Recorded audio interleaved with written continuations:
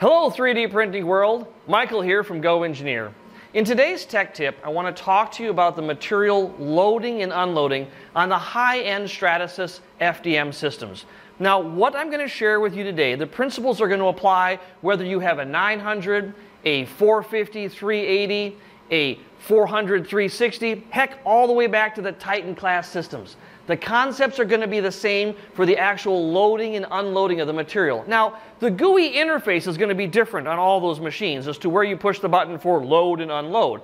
But as far as the principal concepts for doing the actual practice of loading and unloading the material, that will apply across the board. Let's show you how it's done. Okay, so we're down by the system, getting ready to load and unload material on this machine. Now, the first thing you'll notice when you get a brand new canister is there's going to be a shipping plug underneath this foil tape. Now, you're going to need to take this tape and peel it up, pull that small plug out, okay? Once this plug has been removed, you want to reseal that tape. Now, one of the old tricks I've found over the years is to take that plug and actually use it as a flattening surface to adhere that tape back down. Again, we want to make sure this is secure so that we keep moisture out of these material canister bays. Keeping them dry is really going to be critical to your success building parts throughout the life of whatever material you have. Once that's been done, take your canister and flip it up. Okay, I would normally do this facing me, but for you, I'm going to put a little bit of an angle. The first thing you're going to want to do is to take this cap off of the top. Okay, this cap fits right on the front of the canister. Once that's done, you're going to want to open this door.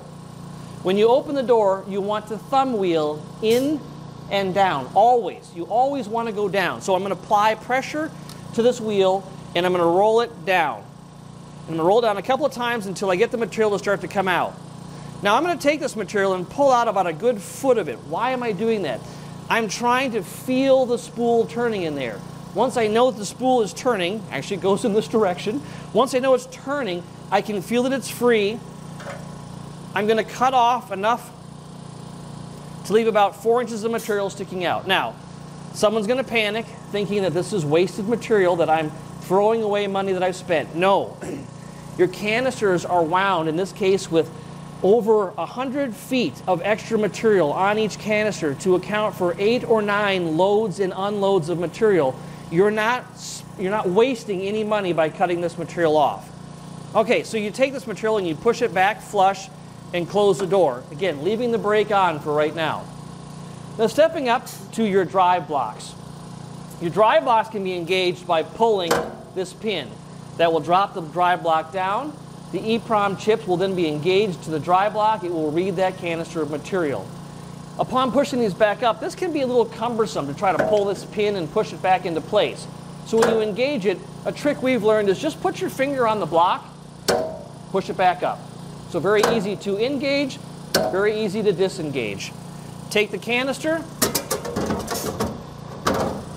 slide it back into the bay. Once it's into the bay, pull the pin and wait 3 seconds. It's a rule of threes. You're going to get lots of threes here. So wait 3 seconds. There's a slight delay from when the chip is actually made contact to when it reads the material is actually there and present. So give it a moment, open that front door, and again, 3, push in and down 3 times. So 1, 2, 3. Slow flashing green light. That's loading the canister. Now, where is this loaded? It's currently loaded right here to the drive block. This one, you see, has a steady green light. That means this one is loaded all the way into the head. It is already set to be building. This one is primed right here at the drive block. If you see clear on a drive block, that means the material canister bay is empty. Now, the only other color you're going to see is going to be red. On occasion, you will see red show up. If it's a solid red, that also means the canister is empty. If it's a flashing red, there's a problem. And we can address that on a later video. If you have questions, call us at GoEngineer. This is a staged canister. From there, you want to pull out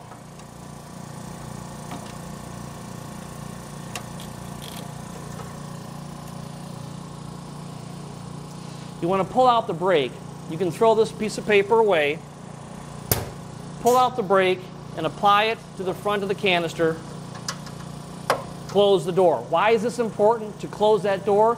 Again, I'm sealing the canister. I'm making sure that no moisture is being sucked in to that canister that could harm my material. This is a properly loaded canister of material. Now to remove the canisters, we're going to do two things. One, we're going to hop up and press a button and show you that in a moment about unloading a fully loaded canister. You can also unload one from right here that is a slow flashing green. The slow flashing green is just an opposite of what we just did. You open the front door, put your brake back in, close the front door. You then push up and slowly pull the canister out as it feeds the material. You will then clip off the rest of the material, put the cap back on, and a properly stored canister, once it's been removed, can be rested just like that back on your shelf. There's nothing else you have to do other than have it staged like this for future use. So with that, let's cover one more thing with you quick. When you get a used canister off of your shelf, you again always want to take the front clip off, open the door, and then press on the drive wheel. Now, an important tip. If you get to this drive wheel and you find that it just won't spin or it's not feeding material out, there's a little tiny spring clip, a little tiny clip right in here, okay? Take a screwdriver and just simply apply a good quarter of a turn to either one of those screws. It will loosen up that little spring clip's tension on the material, and it should make it easier to feed the material out, okay? Point of this, even if you have a canister that you've used before, always still pull out a foot of material. Feel that spool turning. Always make sure that it's free before you clip this off, push this back flush, and close that door. Why? I don't want to load a canister of material that might be cross-wound. So even if it's not new, always check before you load it. And again, slide it in, drop the pin, wait 3 seconds. Give it a 3-second wait, open the door, push in and down 3 times. 1, 2, 3, and wait, green light, remove the brake, maybe, place it on the front, close the door, properly loaded canister. Now let's just show you the unload on this one. Now as a quick side note, what does it mean to have material unloaded on an FDM system pertaining to Stratasys products? Okay, unloaded does not mean that the material has been completely unloaded back into the canister. In fact, it never does that. Okay, unloaded on these systems, again, the ones I mentioned in the first part of the video, means that the material has been removed from the head, from the drive wheels in the head. Okay, some of the systems have an old switch indicator, some of them use resistance in the drive wheels, but it's all the same concept that it's at the head. The material is still up here at the head when it is technically unloaded. So just keep that in mind when you hear that term, what unloaded means on this machine. Okay, moving on. All right, so off of the main build screen, you're going to have an option on this system to press on a button called Tips. Now under Tips, the most popular one you're going to use is this first icon right here. This is the tip wizard. It will walk you through changing tips and materials. Pretty much anything you want to do with the machine is going to be under that button. But from there, if you want to manually load or unload material, you'll see these buttons will get highlighted once material canisters are loaded in them. And in this case, we have the button here for the support to unload it. So we're going to go through the process manually as opposed to the wizard. Okay, so we got to the point where we're going to unload this material. We're going to press the unload button. It's going to begin the process. The little blue line is going to start moving, indicating we're removing the support material. When it goes orange, that's the indication that it's actually been unloaded from the system. All right, so we reached up and pressed the unload button on the GUI to tell the system to start unloading the material. Now you'll notice this one is a fast flashing green, where this one is slow. So this one is telling us that the system is currently in operation of a procedure. So please, leave me alone. Don't mess with me. That's what that's saying. I'm happy, just leave me alone. This one is loaded right here at the drive block. We could take that one out. This one we don't want to touch until the system says I am unloaded at the head. We already explained that to you. and then we can pull that canister out. So we'll just wait a few minutes for that to give us the indication up there that it's unloaded, and we'll pull the canister out. Okay, so the screen has now told me that the material has been unloaded from the head. So at this point, in order to get this canister out and to clear that line from all that material, we need to remove this canister completely. How do we do that? It's the same process we showed you before.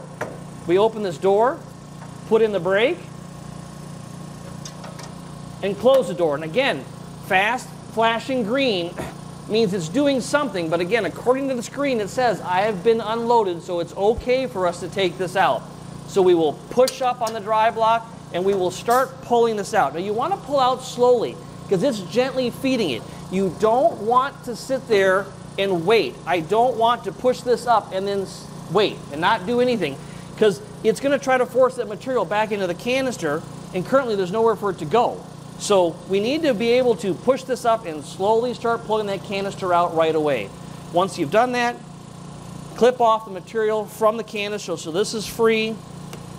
Take the plug, put it back on the top, and again, as a refresher, that's how we store canisters for future use. Now we're going to let this feed out, and once this is done in a moment, there's an important tip I want to show you at the very end of this to verify that it has been unloaded correctly. Okay, so it just came out of the system. There's a small Dairy Queen, a little tiny string of material that's at the very tip of this. That little Dairy Queen indicates to me that this material has been fully removed from the actual tip. So there's nothing. I know there is nothing lodged anywhere in the tubing all the way out. I had a clean removal from the system. Now again, as an important note, you did not waste this material. You're not spending money on something that you're throwing away. This is all accounted for by Stratasys. It's extra round material on your canister, so don't feel bad. You didn't just throw away this money that you spent. The money that you paid for the 92.3 cubic inches on this spool are on there for you to use and do not account for about 8 or 9 loads or unloads of material. So again, as a review, a clear or red, solid red, means the canister is empty. A slow flashing green is an indication to you that it's loaded right here to the dry block. Fast flashing green means it's doing something. I'm happy, leave me alone. Okay, a solid green would indicate that it's loaded all the way to the head. Those are your lights. Hopefully it's a good review of the dry blocks. That is the unloading and loading process of material on a high-end Stratasys system. Okay, hopefully that gave you a better understanding about the loading and unloading process on your high-end Stratasys FDM system. If you have any other questions at all, please feel free to reach out to us at GoEngineer.com and like and subscribe to this video. Thanks for spending a little bit of time with me today. We'll talk to you soon. Bye.